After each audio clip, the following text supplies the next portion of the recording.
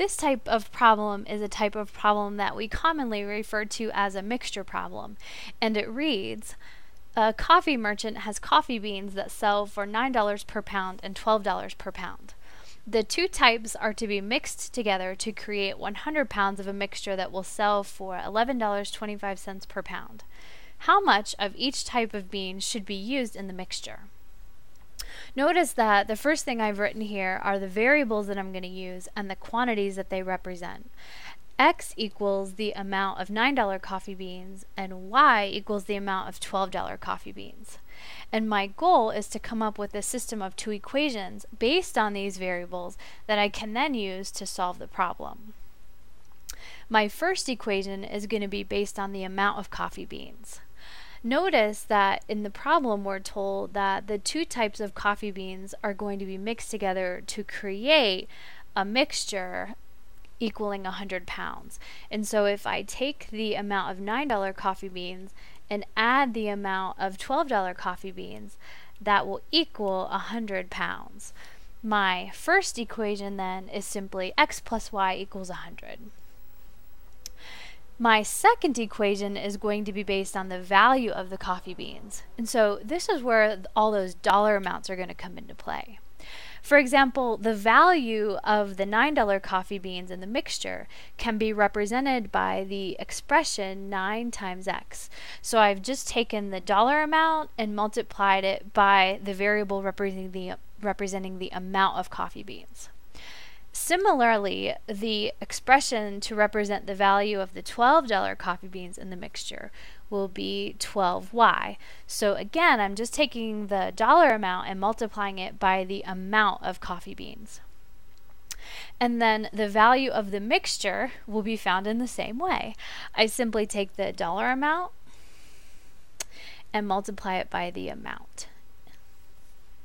And so if we take the value of the $9 coffee beans and add it to the value of the $12 coffee beans, that should equal the value of the mixture. And I can simplify this second equation just a little bit. 9x plus 12y, and if I go ahead and multiply the 11.25 with the 100, I get a result of 1,125. So my two equations will be x plus y equals 100 and 9x plus 12y equals 1,125. Now that we have the system of two equations that we can use to solve the problem, it's kind of all downhill from there, because for most students, coming up with those two equations is the most challenging part. So from here, you can choose to solve this system using whichever method you prefer. You can solve it by graphing, you can solve it by elimination, or you can solve it by substitution, which is the method that I'm going to use to finish off this problem. So let's solve this system using substitution. And so we're just going to solve one of the equations for one of the variables. I'm going to take this first equation and solve it for y. Subtracting x from both sides gives me y equals 100 minus x. And this is the expression I'm then going to plug in for y into the second equation. So here's what it looks like. 9x plus 12, and then instead of writing y, I'm going to write 100 minus x. Now my goal is to solve this equation for x. So I'm first going to multiply and distribute the 12, so that gives me 9x plus 1200 minus 12x equals 1,125. Next, I'm going to combine like terms, which gives me negative 3x plus 1200 equals 1,125.